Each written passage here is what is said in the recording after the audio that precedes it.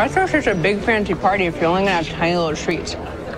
Nathaniel, darling. Hello. Yes. Oh. Well, is this your new girlfriend? Yeah. This is Zari. Zari. What a beautiful name for a beautiful woman with excellent childbearing hips. Not to put a clock on it or anything, but grandchildren are so lovely. Anywho, I better go make sure everything's good with your father's speech.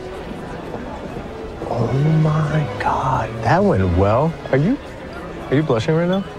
No, shut up. Take my toothpick. Stay on task. We're here to get your dad's phone. That's it.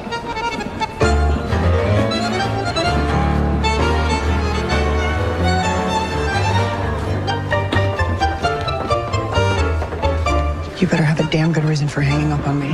Where is the copay and why isn't he in bureau custody? What are you doing? He's showing out over her. By who?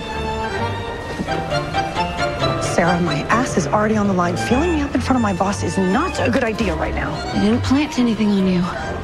That's good. Please tell me that nutcase Mona hasn't gotten to you. Just dance.